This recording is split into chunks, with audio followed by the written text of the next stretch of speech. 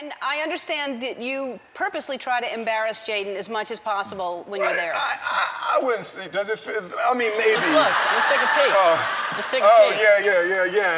Yeah. You know, I love him, Ellen. I love him.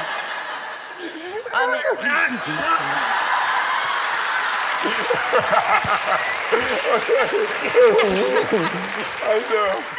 No, you know, it's I think I mean, you know, when you have kids and you love them and you're proud of them, you just want to kiss them in the mouth sometimes. A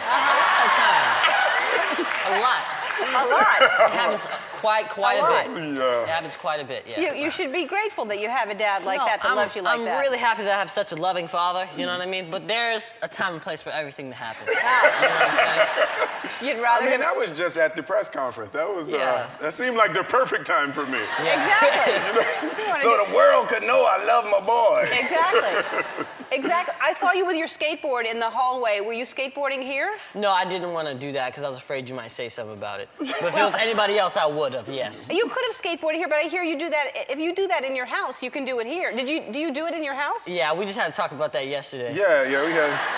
You know, because I'm trying to do that little, like the newfangled parenting where you let your kids develop as artists and do, you know, but you're going to stop messing my floors up, boy.